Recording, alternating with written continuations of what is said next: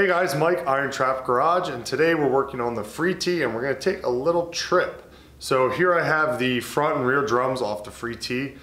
These haven't been used in years, they've probably been sitting outside, and the inner surface area where the shoes ride are extremely chewed up and rusty and not usable. So we're going to take a trip to a friend's house. His name's John. He's in the Aces and Eights car club and he has a brake drum turning tool. So we're gonna take these down there. Matt already knocked all the bearings out, so they're ready to go. So we're gonna take a trip down there, recondition these drums, take a look at some his high rod project he's currently building, and it should be on the road soon. So let's take a trip and get these things cleaned up.